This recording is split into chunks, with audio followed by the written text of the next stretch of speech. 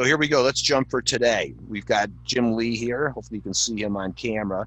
And this is going to be talking about cloud seeding and what in the world is going on with our environment.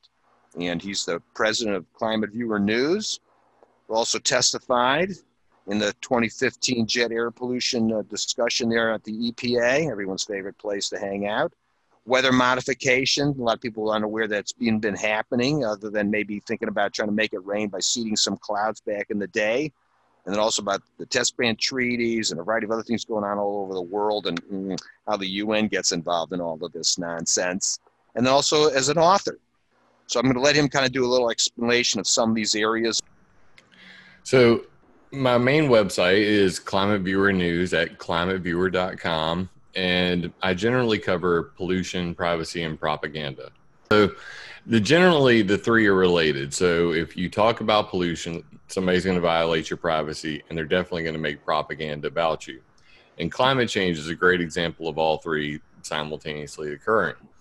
And what most people don't know about climate change is that there are men and women who have had the ability to change the climate for the past 100 years. And that is one of my major focuses. If you're on climateviewer.com and you click on Geoengineering on the top menu, it's going to take you to a website page called Geoengineering and Weather Modification Exposed. Now, this page has been around since 2013, and this has been cited by the United Nations Environmental Program, taught at Harvard University, and cited at all kinds of places. But in a nutshell, the problem with geoengineering is that it will kill people. Now, what is geoengineering? It's the idea that global warming is so bad that we will technologically fix the environment by dumping chemicals in the sky to cool the planet rapidly. And this is a monumentally bad idea. Professor David Keith in the video here admits that it will at the minimum kill many tens of thousands of people. And the truth of the matter is they have no idea how many. So the reason why I'm so fervent on this topic is because while everybody talks about climate change, nobody talks about the climate changers. And that's why I also created another website specifically for this topic, and it is weathermodificationhistory.com. On weathermodificationhistory.com, you can come through here and learn the entire history of weather modification through its many stages. The early stages from 1800 to 1946 was known as pluviculture, or just plain rain making. And during this period, they tried everything from electrified sand to x-rays to cannons and mortars, just bursting things in the air, burning chemicals in vats. One of the most famous stories from this time is Charles Mallory Hadfield, who in the 1910s made it rain in Los Angeles. San Diego heard about it. They offered him $3 million to make it rain. And boy, did he. He made it rain so much that the dam broke and caused several, actually they offered him $10,000. He did $3 million worth of damage. And basically the city of San Diego refused to pay him because had they paid him, they would be admitting liability for all of that damage. And this is something that is repeated itself throughout the history of weather modification, is that they want to experiment, they want the water resources, but they don't want any of the responsibility. In 1946, in the General Electric laboratories, Benson Schaefer, Irving Langmuir, and Bernard Vonnegut invented cloud seeding. And that is the main tool of choice worldwide that has been used ever since 1946. Less than a year later, in November of 1947, or October of 1947, they did Project Cirrus, where it was General Electric's labs, these scientists, and the U.S. Army Weather Corps. They didn't have Air Force at the time, and they went out and seeded a tropical storm, and that tropical storm turned into a hurricane, changed directions, and slammed into Georgia, killing three people and doing $3.2 million in damage. So repeated history, people screwing with the weather, bad things happening, no accountability. We're now at the point where we're facing this geoengineering. And geoengineering is one of the greatest boogeymen around because it is taking cloud seeding and putting it on a worldwide scale.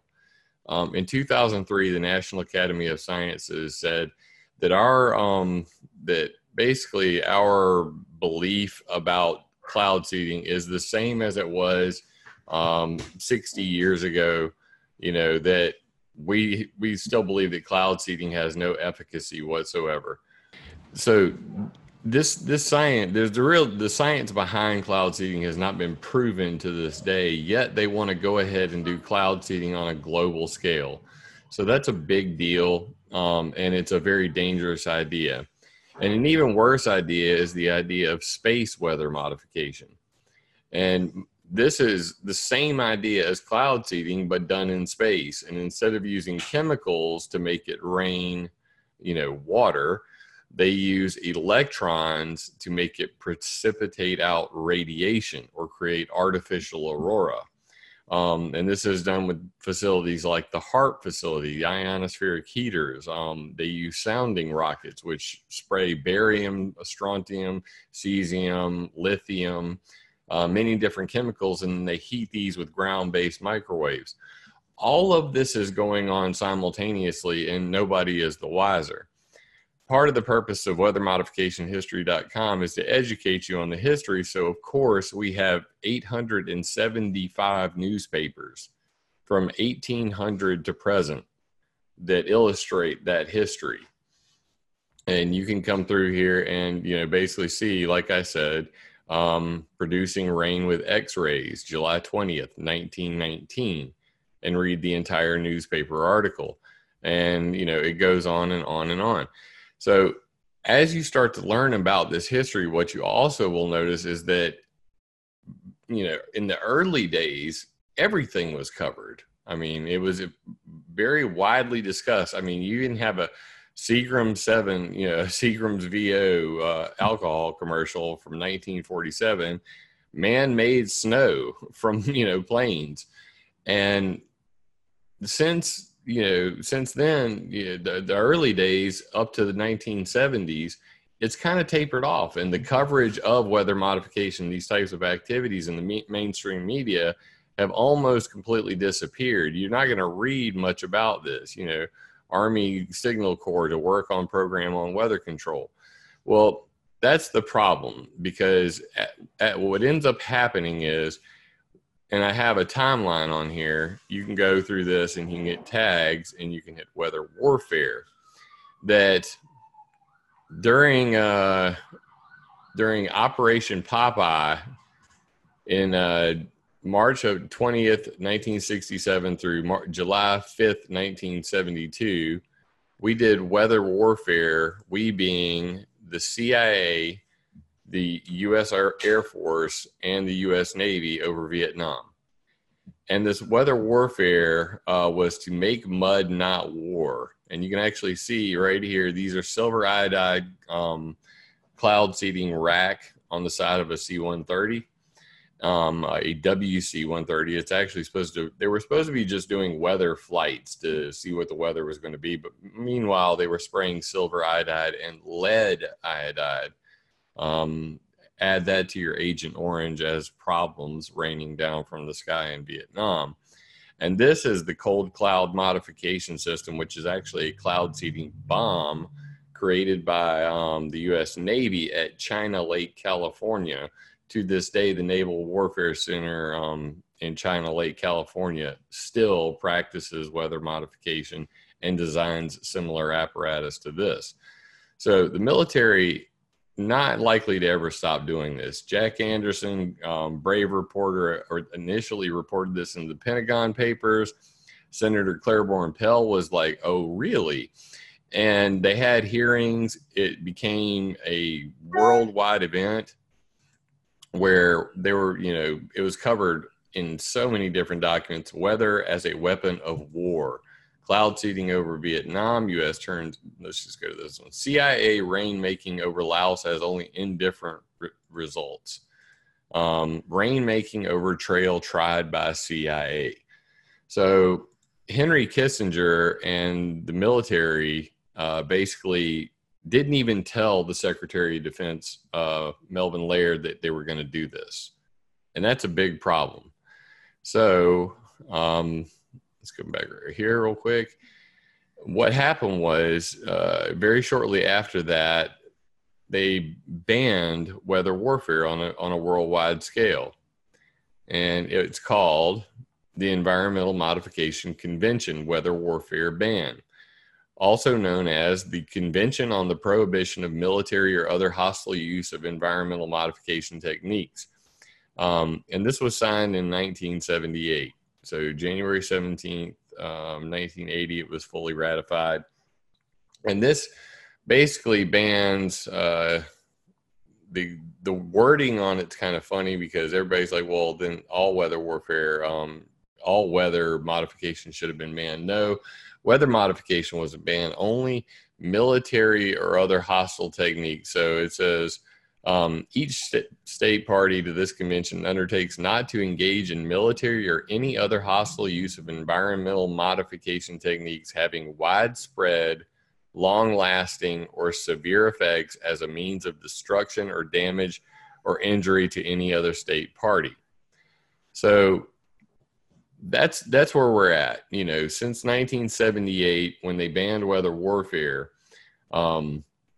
it kind of gets real quiet after that. Now, there were a couple other tiny things that happened. They passed a law requiring reporting of weather modification. It was called the Weather Modification Reporting Act of 1972. They also had the National Weather Modification Policy Act of 1976 leading up to NMOD, and that required a report called Weather Modification Programs, Problems, Policy, and Potential, which was published in May of 1978. It's 778 pages telling every single dollar spent by the federal government and every program going on in America that was involved in weather modification. History has now repeated itself. We're in a situation where nobody's aware that weather modification is even a thing. And, this is the kind of report we need today. We need to know a full disclosure of what's going on, especially with the climate hysteria of the climate extremists who literally blame every storm, every hurricane's worse because of CO2. Everything is caused by global warming. And they don't realize that militaries from around the world, private institutions, private companies, billions and trillions of dollars are being thrown around and thrown at changing the weather. And if you change the weather over a long enough term, then you change the climate. So that's why I say, before you blame climate change, blame the climate changers. And that's why I've been pushing for a solution to that. And we'll get to that in just one second. To take it a step further, I wanted, people to be able to visualize how big this problem is. So my third website is climateviewer.org, and that is where you can see ClimateViewer Maps. And on ClimateViewer Maps, I have a section on geoengineering and weather modification, wouldn't you know? And you can go through and you can individually see all of these maps. It links to all of my pages that are relevant to this topic, like climateviewer.com/HARP or climateviewer.com/geoengineering. The chemtrail phenomena, which most people are very affluent in or interested in, is climateviewer.com/cirrus clouds matter. Yes, that is a play on the blue lives matter, black lives matter. Well, cirrus clouds matter, and there's a reason why. But regardless, 50 years of the United Nations tracking weather modification projects. You can click on that. It'll take you to a 3D globe and, basically show you the map. on a 3D globe. You can click on any one of these projects, read all about it, where it happened, what had transpired, and you can see the original sources for all of this. The United Nations World Meteorological Organization expert team on weather modification. This is the WMO Register of National Weather Modification Projects from 1989 through 2006. And we only mapped out from the 89 to 99, and you still end up with a map that is quite covered, as you can see here. If you laid it out flat, this is what you get. And let's pop into place. That's a pretty covered map. And so weather modification generally doesn't happen in poorer countries or where it's very wet already. It's mostly in the northern hemisphere. And as a result, we're the ones who are going to see most of the effects. On ClimateViewer 3D, which is linked at the top of every page on there, you can see a combined map of all of the different weather modification programs, in addition to things like the ionospheric heaters from around the globe, like the Arecibo Observatory Enhanced High Frequency Ionospheric Heating Instrument. And the thing I find fascinating about ClimateViewer 3D is you can see ground-based cloud seeding generators indicated by the fire icons. These are used for snowpack augmentation or making artificial snow on mountaintops. They are not planes, they are actually on the ground, and they are constantly pumping chemicals into the sky. According to the government reports on this, you will notice that they run, this one says November through December. This says January through September. So that one's like all year long. That's rare. But generally speaking, ground-based cloud seeding generators run from October through March. So they're on right now. And what they will do is all winter long, try to put as much snow as possible on top of the mountains on the West Coast so that in the springtime they melt, provide water for the water-strapped West Coast, and produce power through hydroelectric dams. So this is the current, weather modification scenario. As you can see, many different projects in Texas, all along the Rocky Mountains, hundreds of projects in, California and Lake Tahoe area, all through the West. And what ends up happening, all of this air is going to move over here to the East Coast, and we end up with torrential floods. We end up with softball size hail. And of course, they'll claim this has nothing to do with what we're doing on the West Coast, which is, any, eighth grader, you can ask them and they'll go, no, that's got to be affecting something. And when I speak with the top scientists on the planet on this subject, they agree that something is happening, but there's no accountability whatsoever. So that's why I've proposed an add-on, if you will, to the weather warfare ban of 1978. Now, it's called ENMOD, or the Environmental Modification Convention. The problem with ENMOD was that it banned weather warfare, but it never really created a way to catch somebody in the act. And that's why at weathermodificationhistory.com, I referenced something that, most people don't even know about, the Partial Nuclear Test Ban Treaty. And the reason why this is important is because we had this is also from ClimateViewer Maps. You can see this. It's 2,615 nuclear bombs explode from around the globe. And then finally, they started to try to blow up the sky. They started to try to blow up the ionosphere with projects like Starfish Prime, Hardtack, and Fishbowl. At this point, the governments of the world said, look, maybe we're taking this a bit too far. And they agreed to ban upper atmospheric nuclear explosions altogether, meaning not in the ground, not in the air, not in space, not underwater. The only place you're allowed to actually test a nuclear bomb today is underground in the dirt. It has to be in a buried facility. So what they do, they were smart enough to create something called the International Monitoring System. It's run by the Comprehensive Test Ban Treaty Organization. It's one of the people who have cited my website. They actually cited my nuclear explosion map. Now, the International Monitoring System has seismographs, infrasound recorders, and all of that sort of thing, from basically all over the globe, in addition to radiation monitoring equipment, so that if someone violates the ban, that they can immediately tell. By triangulation, they can say, hey, we have detected seismic waves in Japan and Taiwan, in China. North Korea just detonated a nuclear device again. And that way they can trust but verify, as Ronald Reagan would have said. So this is lacking in the Environmental Modification Convention. And that's what I hope to change. Not only for the purposes of weather warfare, clandestine, secret, programs run by Russia, China, America, Israel, are the main, culprits that, would use this sort of technology, possibly Iran, but mainly America, Russia, China, Israel could be doing weather warfare at any point and nobody would know. What's worse is this geoengineering idea. Diane Seidel at the Weather Modification Conference at the American Meteorological Society said, we could not detect rogue geoengineering.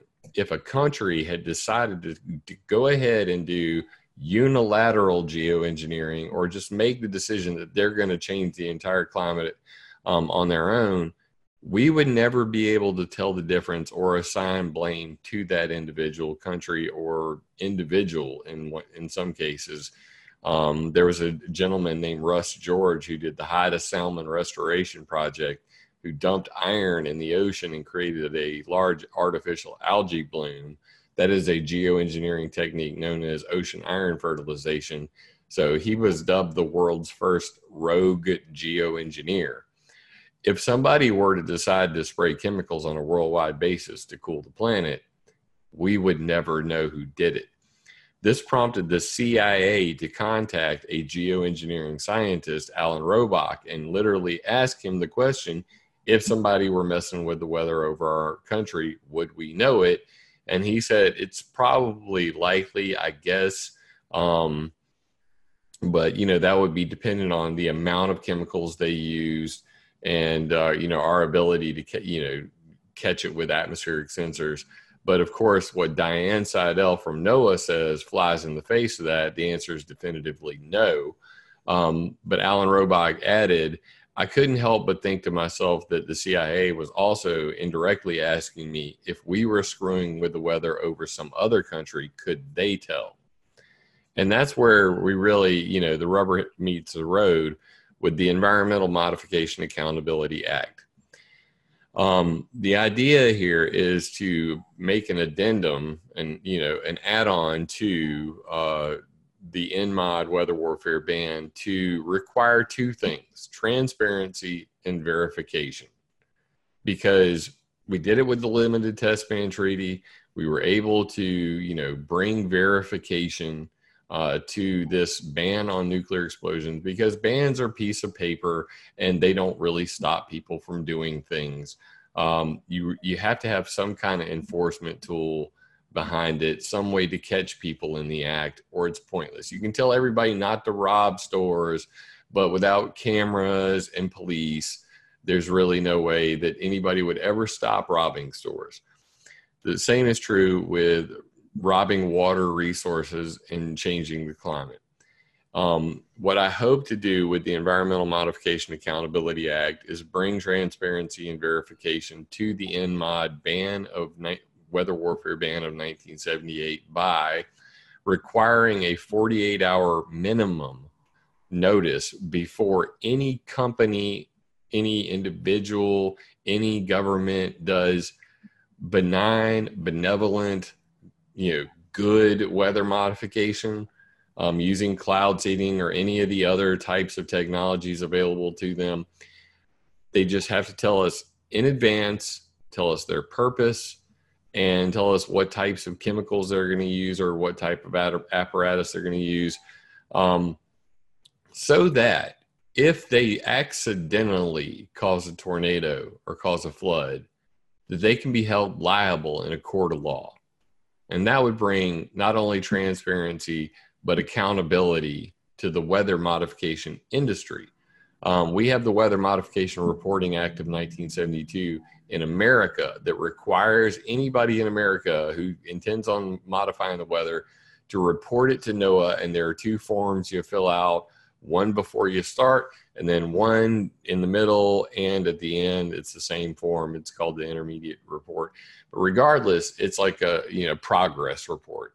Did you make it rain? What chemicals did you use? How big of an area? That's how I was able to create the maps that I showed earlier, was from those NOAA reports. We need that on a worldwide scale, but we need it in advance. And in today's information age, it should be available in real time on a website, in one place, and of course in a hard copy, but regardless, so that the entire public has a view of this, so that meteorologists have a view of this. I've interviewed many meteorologists who are completely unaware of weather modification activity, even in their own county, and I'm telling them, this is the company doing it. Denver Water paid for it. North American Weather Consultants are doing it. They're doing it right now in your county, and you're completely unaware of this. How do you predict the weather? So this is not just for the public. This is for the scientific community. It will benefit mankind as a whole, because you're not going to stop weather modification with the trillions of dollars that are flowing into the coffers of the individuals doing this. People want water, and they want it now. But the second point is that by not telling us that you're doing weather modification and we catch you in the act, now you're bordering on weather warfare. Why didn't you tell us? What were you actually up to? So how do you catch military or hostile environmental modification activities? You create 2 sensor networks. One would be made similar to the international monitoring system that is run by all of the governments and institutions of the world. Their best satellites, their best weather monitoring equipment, their best cameras, obviously flight tracking, electromagnetic frequency tracking, all of that combined into one super network that could detect when people are modifying the weather, in addition to something that does not occur today, collecting rainfall samples and analyzing them, with a spectrograph to see what chemicals are raining out. This is something that doesn't even exist. There is no data sets for it. I intend on creating a climate viewer for your backyard for the second sensor network, a citizen-powered sensor network. During the Fukushima Daiichi nuclear meltdown, the EPA has something called RADNet, which is one of the radiation monitoring systems. Canada has one as well. Both were shut off or shut down during the Fukushima Daiichi nuclear meltdown because they didn't want the public to be outraged about how many radioactive isotopes of iodine and cesium were raining down on them at the moment. And then after most of the major, radioactive rainfall stopped, magically those networks came back on. That's why I proposed 2 sensor networks, one run by the governments and, of the world, but the other run by citizens. Because at the end of the day, we're getting to a point where this technology is small enough, it's getting cheap enough, that we could create our own network to monitor for weather modification activities, poisonous chemicals coming down in our rainfall, have a real-time camera mounted on top of the equipment that streams video of your sky to an internet, to a map, and that would be ideal. So that's what I hope to do with the Environmental Modification Accountability Act, an act to end atmospheric experimentation without notification.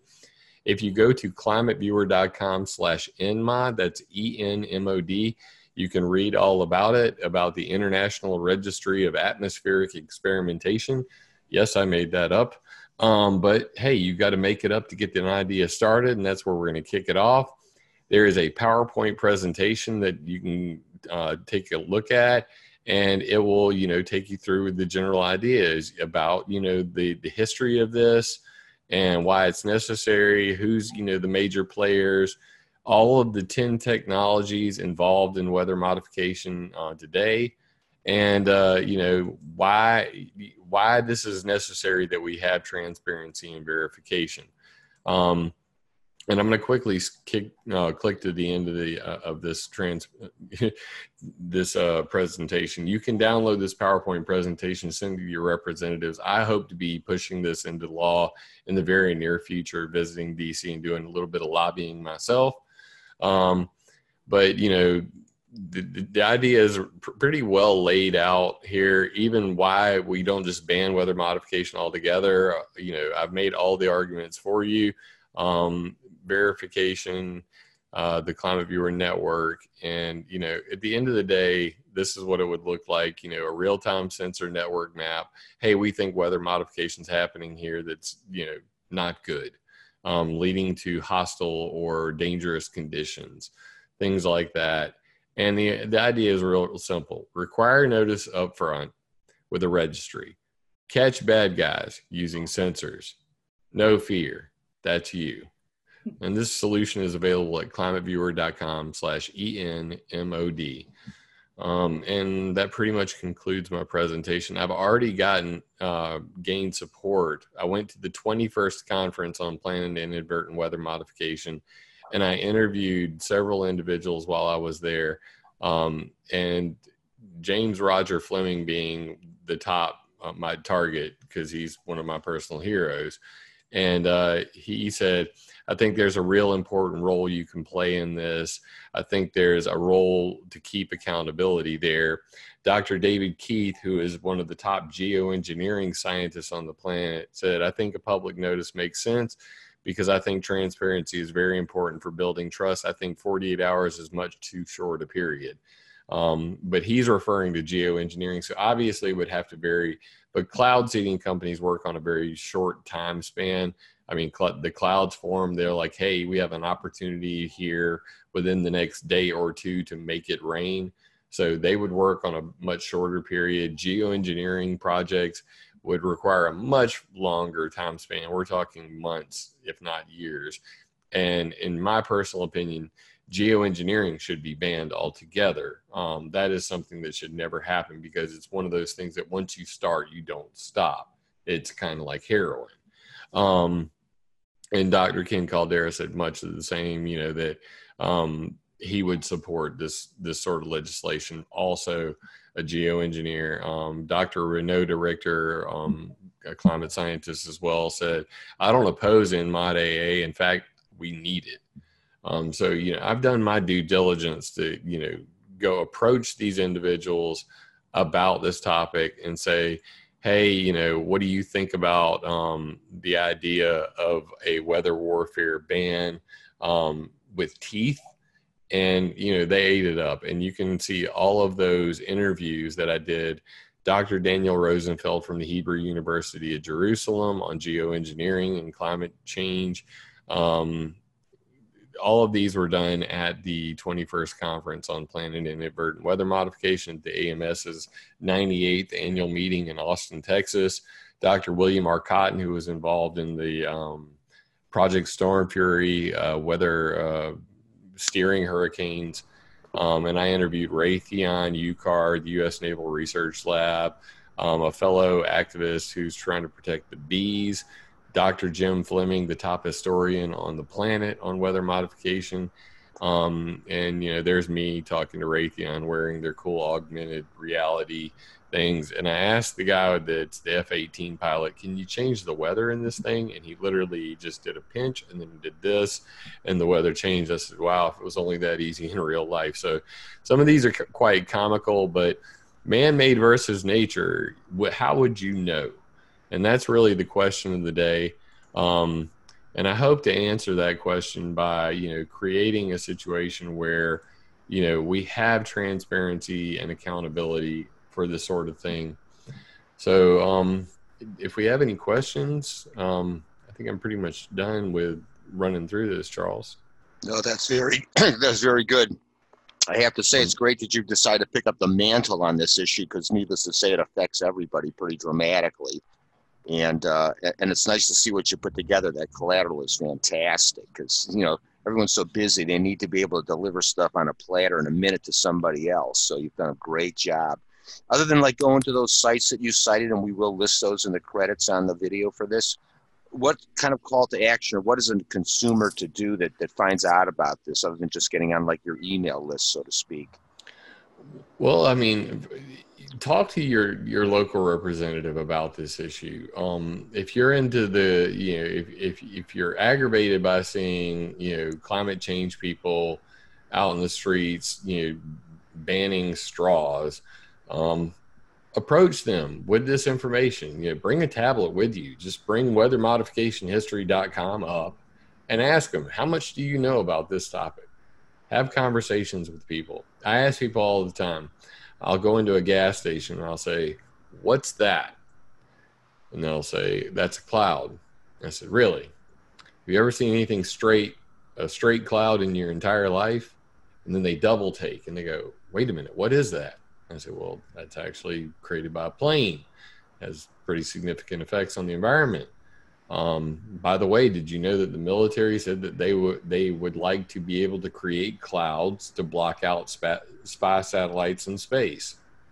They also want to be able to create clouds at night during, you know, battles, so that they can block out moonlight and make our, you know, night vision goggles more effective. I have Freedom of Information Act requests saying just that. So is that just a cloud, or is that something you might want to be a little more interested in? They're always like, wow, that, you know, I'd never even noticed. That's because everybody is doing this, you know, with their cell phone in their hand, and they're not doing this very often anymore. So right now, the best thing that the individual can do is raise awareness of what's going on. Get educated about it. Have discussions with, you know, your family about it. For starters, practice there. Of course, you know, if you have a family like mine, my family has like a no controversial topics at the dinner table policy. This is my dad and my mom. So whenever we go over there to eat, it's kind of hard to really talk about anything, but you know, unless it's completely benign. But regardless, you really want to go out and get educated on the topic, and then hound your representative to look into these topics, to understand, you know, the legislation that I'm, you know, proposing here is something that needs to happen. It is on the sidebar of every single page of climateviewer.com. So if you go to any article, any index, there's a link right there. And again, that's climateviewer.com/nmod. I'm right now looking to have somebody write this up in a very legal format. The solution is very simple. It was written into the Environmental Modification Act itself. Any amendment to this act should just be proposed by the state, you know, any one of the member states. So simply, I take this piece of paper to the State Department. The State Department takes the piece of paper to the UN Security Council. They have one vote. If they vote yes, it is international law immediately. In addition to that, we hope to come up with a state-by-state model of the same type of legislation, where, you know, one state could literally be just modifying, checking for modifications to its weather from adjoining states, so that they can hold them liable, because the runoff from the Rocky Mountains doesn't just affect around the Rocky Mountains. I mean, some of this goes as far as the Mississippi River. So if you're having major flooding all along the Mississippi River and people are completely unaware that there are companies raking in millions and millions of dollars to put artificial snow on top of the Rocky Mountains, which put more snow there than should be, and then there's flooding as a result of that, somebody should probably be held liable for that. So these are the types of topics that need to be discussed in a public forum. People need to be educated about it. And then we can do something about these catastrophes that are likely caused by, weather modification companies.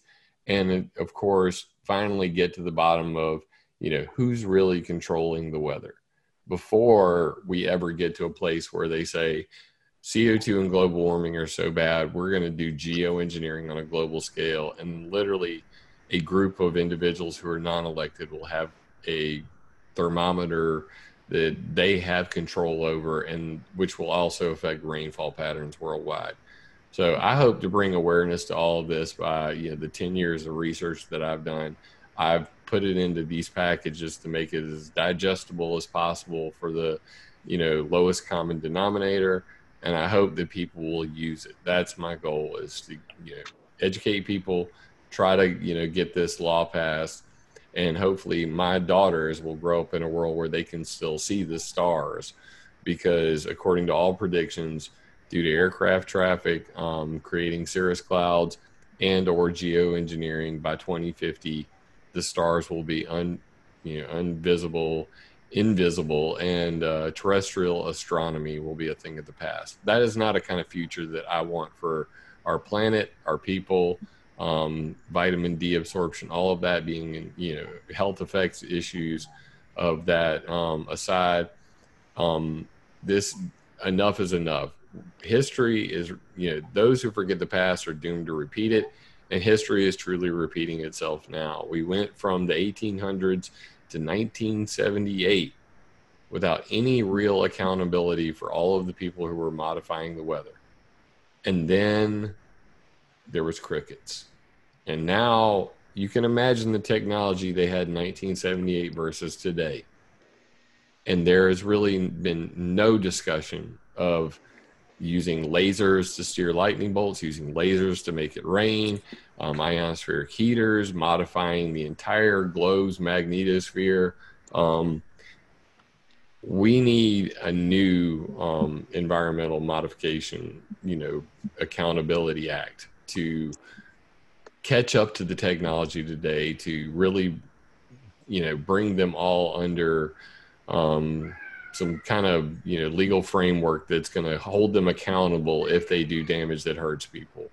And I think that I've thought long and hard about this, and this idea came to me in full fruition just a couple of years ago, and I've been doing this for 10 years, scratching my head going, what can I do about this? And this is grounded in history. It's a law that's already on the books. It just simply needs some teeth. So that's what I hope to do.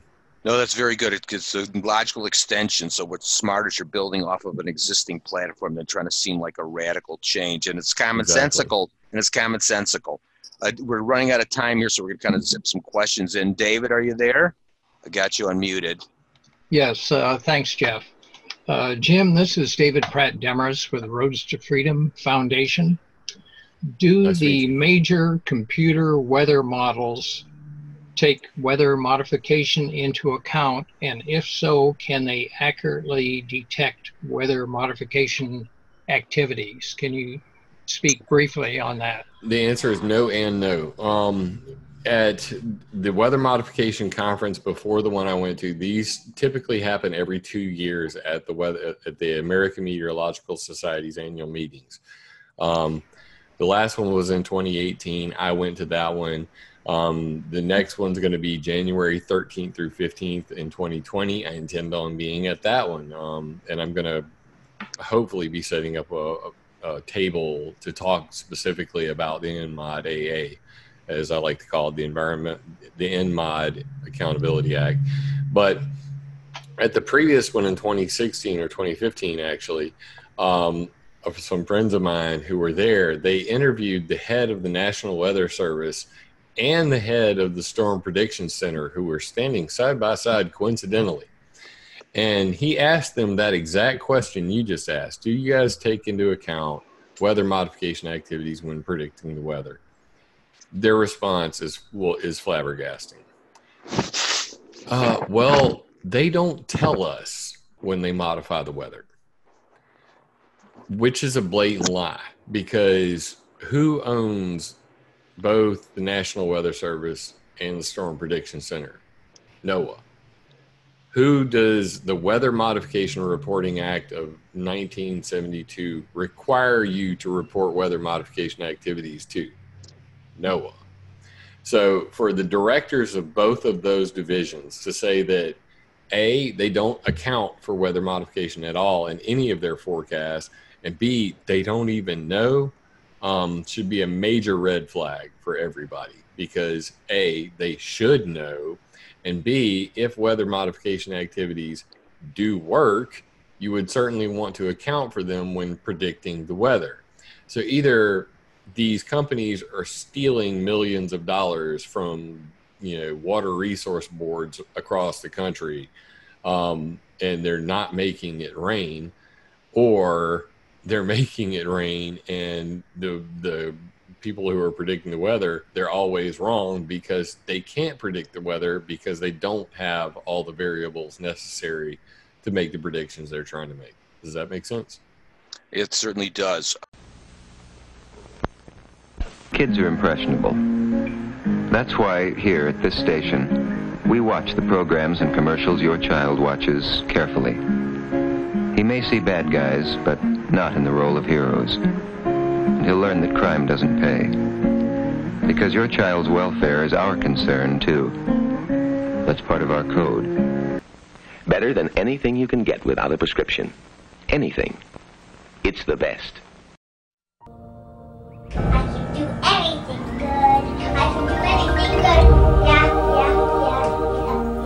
I can do anything good. Better than anyone. Better than anyone.